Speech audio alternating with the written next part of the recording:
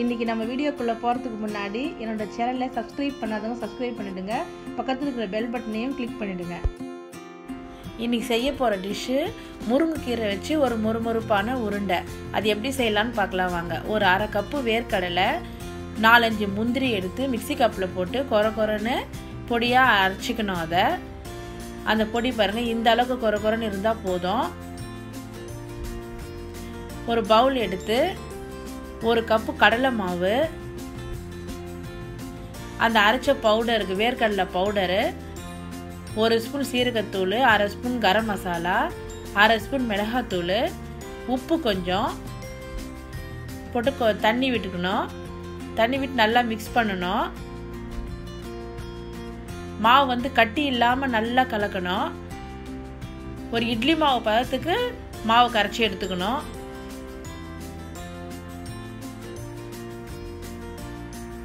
நல்லா அடித்து கலக்குங்க, அப்போ தான் மாவு வந்து கட்டி இல்லாமல் வரும்.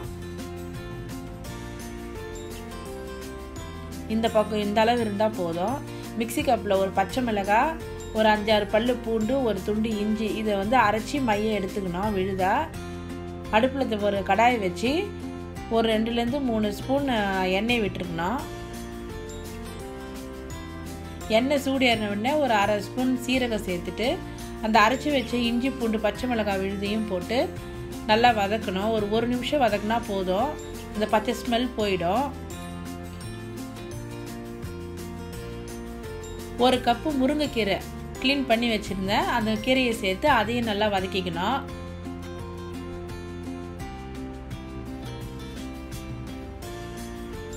ஒரு 1 நிமிஷம் அதையும் நல்லா வதக்கிடணும்.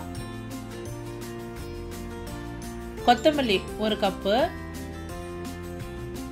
ஒரு 1/2 கப்பு கறிவேப்பிலை பொடியை கட் பண்ணி வச்சது, இதையும் போட்டு நல்லா இது 3 நல்லா மிக்ஸ் பண்ணிக்கணும். மிக்ஸ் பண்ணி நல்லா எண்ணெயில் வந்து ஒரு 2-3 நிமிஷம் நல்லா வதக்கணும். நல்லா வதங்கின பிறகு அதை கலக்கி வச்ச அந்த மாவு வந்து இதில் சேர்த்துடணும். சேர்த்து தீ வந்து ஒரு மீடியமாக வச்சுக்கோங்க.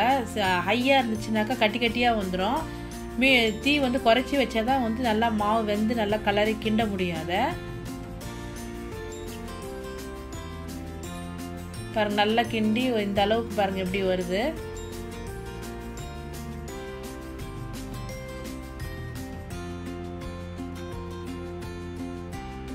பாருங்க, இந்த அளவுக்கு மாவு பதம் இந்த அளவுக்கு வந்து எடுத்தால் போதும். இதை எடுத்து ஒரு 5 நிமிஷம் ஆற விட்டுட்டு நல்லா கையால் மசிச்சுக்கணும். உருளைக்கிழங்கெல்லாம் மசிப்போம் இல்லைங்களா, அந்த மாதிரி இதையும் நல்லா மசிச்சு இந்த நல்லா பாருங்கள் எந்த அளவுக்கு நல்லா மசிச்சியாச்சு. இப்போ அதை வந்து ஒரு எலுமிச்சம்பழம் அளவு உருண்டையாக உருட்டிக்கணும்.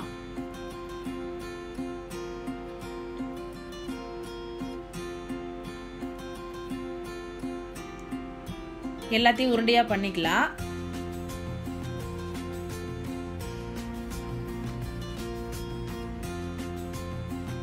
ரெடி ஆயிடுச்சு உருண்டை எல்லாம். இப்போ இதுக்கு வந்து ஒரு பேஸ்ட்டு வந்து தயாரிக்கணும். நம்ம ஒரு பவுல் எடுத்து ஒரு 2 டேபிள் ஸ்பூன் கார்ன்ஃப்ளவர் மாவு, 1 ஸ்பூன் மைதா மாவு, 1/2 ஸ்பூன் அரிசி மாவு, கொஞ்சமாக உப்பு,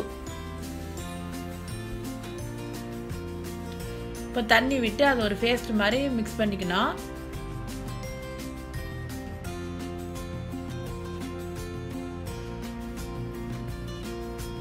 நல்லா கலக்கி பாருங்க, இந்த அளவுக்கு இருந்தால் போதும்.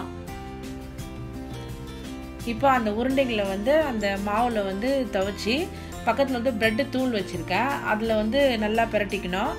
திருப்பி மறுபடியும் அந்த தண்ணியை அந்த மாவு தண்ணியில் போட்டு எடுத்து மறுபடியும் இன்னொரு முறை ப்ரெட்டில் போட்டு எடுக்கணும். இந்த மாதிரி எடுக்கும்போது நல்லா கிறிஸ்பியாக இருக்கும், உடையாமல் நல்லா வரும். பாருங்கள், எல்லாம் ரெடி ஆகிடுச்சு பாருங்கள் எல்லாமே. இப்போது வந்து அடுப்பில் வந்து எண்ணெய் வச்சுருக்கேன், அது காஞ்சிட்டோடனே இந்த பாலுங்கெல்லாம் எடுத்து ஒவ்வொரு உருண்டையாக போட்டு வேக வைக்கணும். இது வந்து நீங்கள் கட்லெட் மாதிரி இந்த மாதிரி செய்யாமல் வெறும் வடை மாதிரி கூட செய்யலாம். இந்த மாதிரி ப்ரெட்டு தூள் இல்லாமல் கார்ன்ஃப்ளவர் மாவு இல்லாமல் அப்படியே வடை மாதிரி கூட தட்டி போட்டும் செய்யலாம். அதுவும் நல்லாயிருக்கும், ரொம்ப டேஸ்ட்டாக இருக்கும். இது வந்து நான் கட்லெட் மாதிரி செய்கிறதுனால நான் இந்த மாதிரி போட்டிருக்கேன்.